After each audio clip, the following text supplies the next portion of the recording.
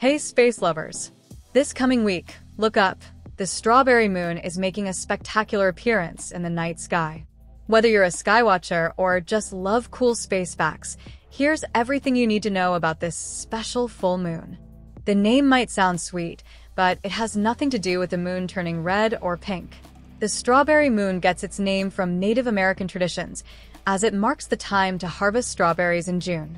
It's the first full moon of summer, and it's often bigger and brighter because of its position in the sky. The strawberry moon will be visible starting the evening of Friday, June 21st, and will shine bright into the early hours of Saturday, June 22nd. For the best view, head outside just after sunset. Find an area with minimal light pollution. Look towards the southeastern horizon. Whether you're in Chicago or elsewhere, if skies are clear, you're in for a treat. Bring out your binoculars or telescope for a closer look. Use your phone camera with night mode or a DSLR for photos.